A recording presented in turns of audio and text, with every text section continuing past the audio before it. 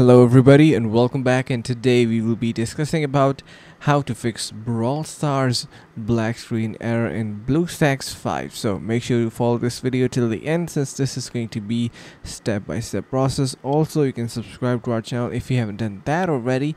Let's just hop on to our solution. So first of all, make sure that your display or graphic drivers are up to date. Simply head over to your device managers. You can head over to that using your search bar at the bottom of your screen. Eventually, once you do that, you're going to be heading over to the BlueStack 5 and then settings from the bottom right side, and in the settings head over to graphics, click on auto for the interface renderer.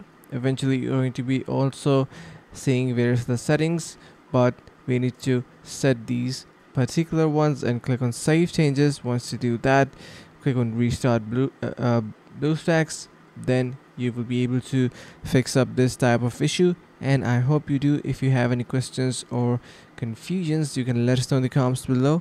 I will try to get back to you as soon as possible, trying to fix up your issues. So that is pretty much it for this video. Make sure to subscribe to our channel and see you guys around in the next video.